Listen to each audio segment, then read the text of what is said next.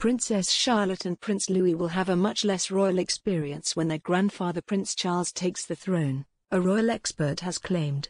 While the Duke and Duchess of Cambridge's eldest son Prince George, 7, is destined to one day be king, his younger siblings are highly unlikely to ever be called upon, unless he quit his duties or tragedy struck. And according to Ingrid Seward, author of Prince Philip Revealed, Prince Charles' plans for a slimmed-down monarchy will see Charlotte, 6, and Louis, 3, have even more freedom and little involvement in the royal family, after he learned from the mistakes he made with Prince Harry, 36. The full details of Charles' plan to limit the number of royals have never been revealed, but it has been speculated that only heirs to the throne and their immediate families will receive full titles, financial support from the public purse through the sovereign grant and police protection funded by the taxpayer. Ingrid told Newsweek, "It is quite possible that Princess Charlotte and Prince Louis are not even going to be involved very much. When they're growing up, their grandfather will be on the throne for a bit, and he's talked about this slimmed-down monarchy. I think they will have to be given more freedom." She added that Charles, 72, is right in the firing line with Prince Harry, 36, and can see the mistakes he made. Harry just did what he wanted basically. So did William up to a point. But I think that Charlotte and Louis will have a very much less royal existence, Ingrid went on. The royal expert suggested nothing much will change until the Queen, 95, passes away, at which point the throne will go to her eldest son. The existing rules for royal titles were established in letters patent dated November 20, 1917. In these, King George V, the Queen's grandfather, allowed the title of Prince and Princess to be given to the children of the sovereign, the children of the sovereign's sons and the eldest living son of the eldest son of the Prince of Wales, in this case, Prince George. Princess Charlotte and Prince Louis received their titles not by right but as gifts of the Queen, who issued new letters patent to that effect in 2013. Similarly, when King Charles will have the power to change George V's letters patent how he sees fit, and so streamline the firm. An insider said previously, Charles has never made any secret of the fact that he wants a slimmed-down monarchy when he becomes king. He realizes that the public don't want to pay for a huge monarchy and, as he said, the balcony at Buckingham Palace would probably collapse.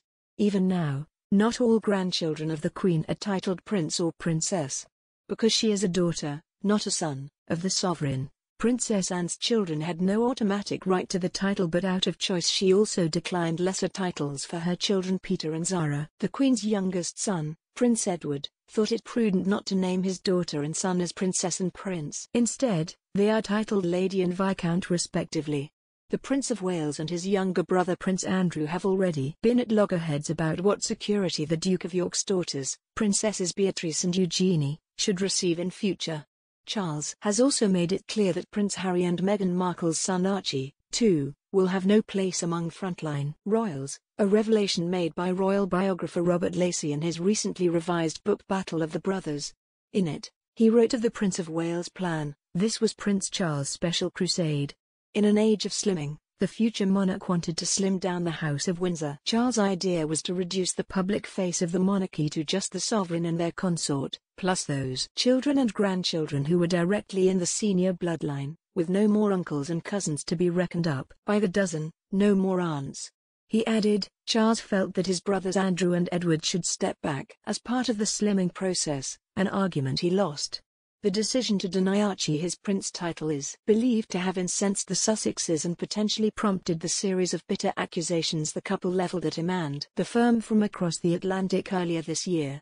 A grandchild of the sovereign has long had the right to be a prince, but Charles is determined to limit the number of key royals, believing the public does not wish to pay for an ever-expanding monarchy. Charles has told the Sussexes that he will change key legal documents to ensure that Archie cannot get the title he would once have inherited by right, according to a source close to the couple.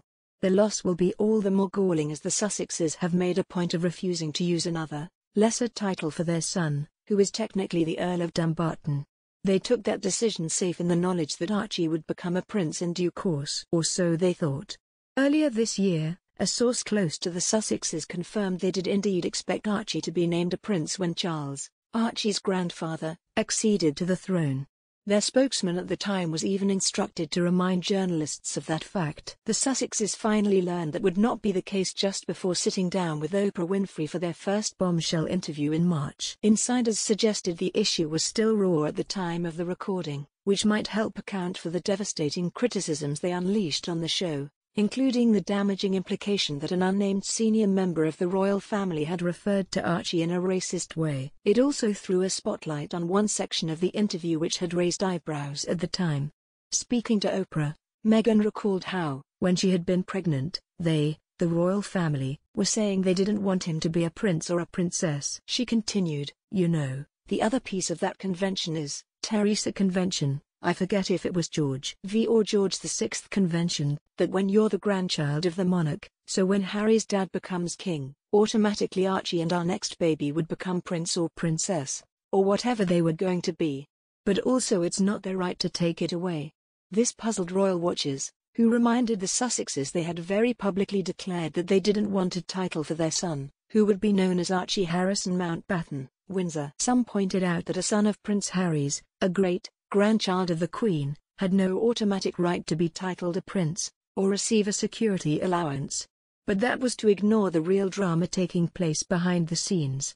Because Meghan was actually referring to the secret news that Archie would never become a prince, not even when Charles was king. A source said, "This is what nobody realized from the interview. The real thing was that Charles was going to take active steps to strip Archie of his ultimate birthright.